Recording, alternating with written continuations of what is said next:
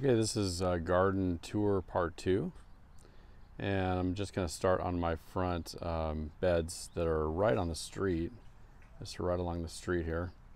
This first small tree right here is a Callistemon, and it's a burgundy colored flower. It's called Jeffersii, and I put that in 2010. I'll slap a picture on here of when it's blooming, because it's not blooming right now, but it blooms for a really long time.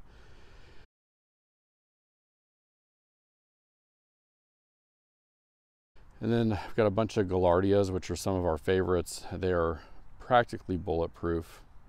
They are from North America, and they definitely attract bees and butterflies. They are very drought tolerant, and usually we cut them back quite a bit once they start to get a little leggy after a while, and we'll cut them back to almost nothing, and they'll come back. And they also reseed, so these are great. We've got a couple of crepe myrtles that are Tuscarora crepe myrtles. That's Lagerstroemia indica, and it's mixed with fauriei.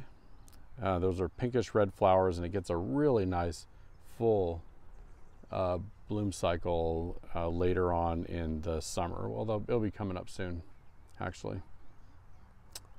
Okay, so moving along here. There's a Salvia leucantha. It's a Mexican sage, Mexican bush sage.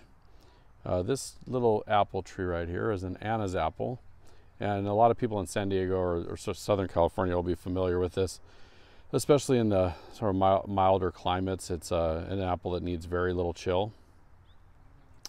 This one was developed in a kibbutz called Kibbutz Shemer in Israel in the 1950s. So obviously in the Middle East, they're going to be looking for fruit that doesn't need a whole lot of chill. So that was developed there, and it works really well in our climate, which we're in zone 23 for the Western Garden Book, and we're in zone 10B for USDA. They say the flavor on that apple is similar to a Gala. It's a mild, sweet, and tart. And I'll show you the one that's getting most ripe here is right there.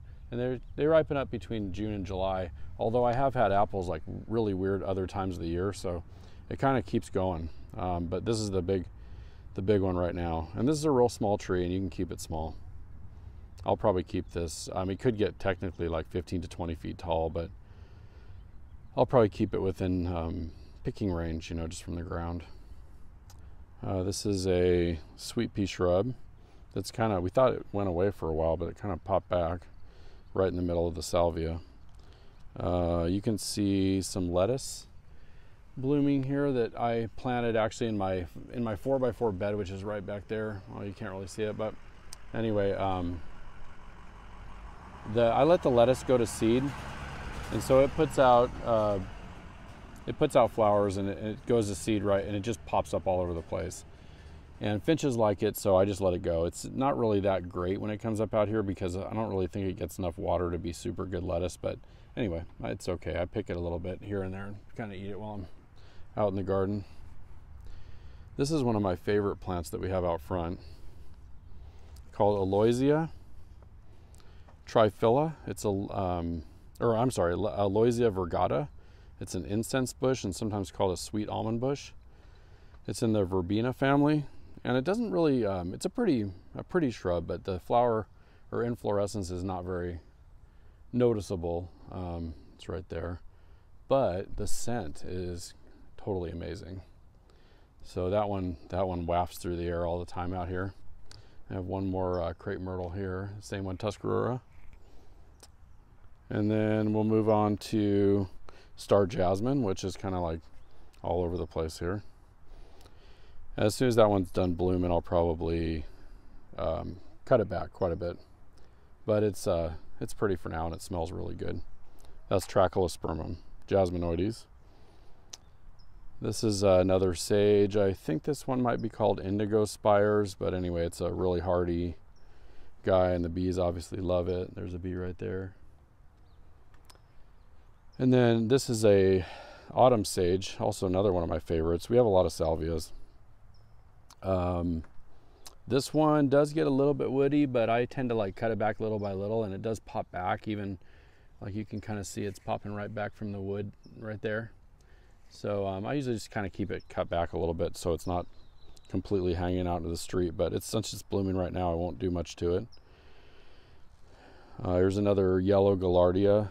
I'm not sure about the hybrid name on these, but most of them are Gaillardia X grandiflora. They're all hybrids of different colors. This is a Leonotus leonurus, or lion's tail shrub. That's from South Africa. Super drought tolerant, very easy to grow, and beautiful. And the only thing I will say is that we have watered them too much, and it's not good to do that, because if you water it too much, it's probably going to get rotten. Right behind all this, we just recently put in a fig that we had in a pot for a long time. My neighbor gave it to us in a pot. It's a panache, so it's called a tiger fig. It's got these little figs coming on, and they've got stripes on them. So it's a really cool fig, really pretty, and kind of a nice ornamental plant, but also gives you fruit, which is ideal. It's kind of what I look for a lot of times in stuff that I plant. It wasn't doing real good in the pot. It does a lot better in the ground. Like I can tell immediately since we put it in the ground that it's just popping figs like crazy. Okay, and then we're going to move over to the other side of the walkway here. Some more iris. I believe these are bearded iris. But I could be wrong on that. My neighbor gave those to us, and we put them in several years ago. Just put a couple bulbs in the ground, and they've kind of taken over that space, and there's a few more back over on this side. Yeah, some more different colored autumn sages here.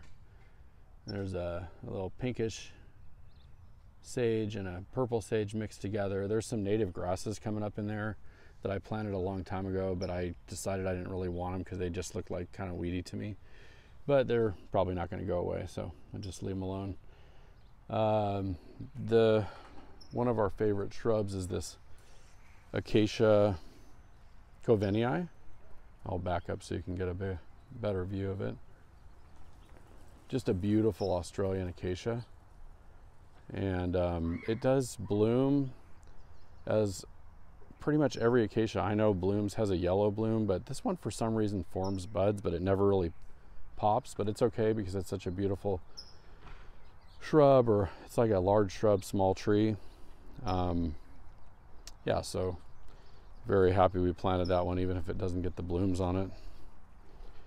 And then this is a Salvia clevelandii, Cleveland sage, and that one's native to Southern California, and it does really well with very little water. It's living in the shade here, but it's not really ideal in the shade. It would be better to probably be a little bit more sun, but if I trim this acacia up just a little bit more, I'd probably get a little bit more sun. But anyway, you can see it's pretty happy anyway.